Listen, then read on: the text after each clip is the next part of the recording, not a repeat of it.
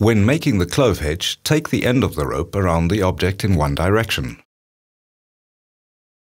Cross over to the other side of the standing part, around again and out here.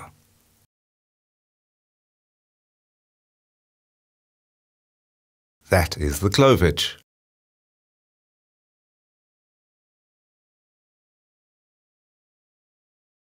The clove hitch can be secured with two half hitches.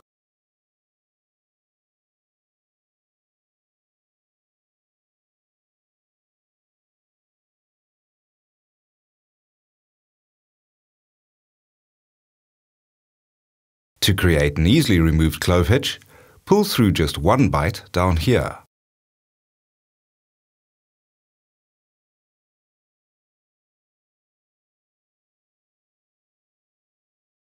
With a short tug, it's untied again.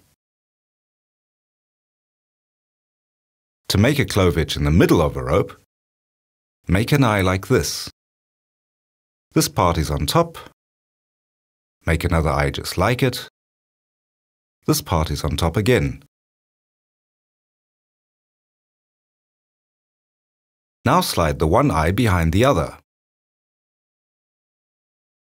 This way a clove hitch can be placed over an object or put in a carabiner, like this, for example.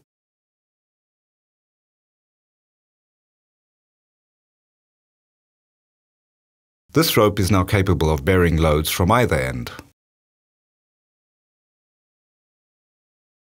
The eyes can be made the other way round. The important thing is that they are made in the same way. Now slide them over each other like this to make a clove hitch in the middle of a rope.